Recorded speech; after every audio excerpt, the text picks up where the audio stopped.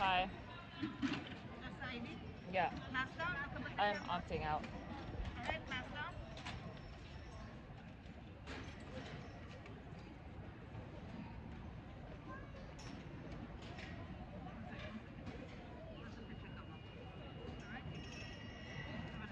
Thank you. Next person with ID, step down. Okay, let me explain what's going on in that video. That was me standing in line to go through TSA security in a US airport. When I get called up to the podium, I always stand to the side of it, not in front of it, because if you stand in front of it, you're in front of the facial recognition machine and you might automatically get caught. The agent asks just ID because there are other options like digital ID, but I don't want that because that's also facial recognition. The agent takes my license, puts it in a machine, which scans it and puts all of the information, including the scanned image of my face on my license, on the monitor in front of them. The agent then just needs to compare my actual face to the scanned image of my driver's license. And that's the part I'm pulling my mask down for, so that they can see my physical face and compare it to the scanned image of my driver's license. And when it takes them a while, I put my mask back on a lot of the times because I don't want to be without my mask for too long.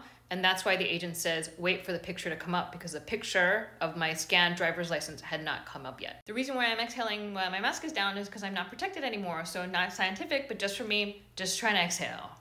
Opting out isn't always easy, and if you are of any identity that white, cis, het, colonial culture does not want to exist, you are at higher risk. I always have that risk in mind, and I always consider my surroundings. I have opted out every single time, and depending on the situation, I've had agents bark at me, taunt, lie, shame, harass, delay, interrogate, and stall. But sometimes, and I'm noticing a lot more often than when I was first opting out as soon as these machines came out, you can often get through with less pushback than before. And that is only because they are being made aware that people are indeed opting out. Let me be very clear, I should not be the one who has to tell them that I want to opt out. They should be asking us for our consent on whether or not we want to opt in. A lot of you have been sharing with me that you've been finding the courage to opt out after viewing my videos where I'm constantly saying opt out, opt out, opt out. And a lot of you have also been sharing with me how you wanted to opt out, but you couldn't because they were too quick or misleading. Still, you are aware and you are awakened, and each time is an opportunity to opt out. Even if you didn't in the past, each time is. Proud of you all. Keep opting out.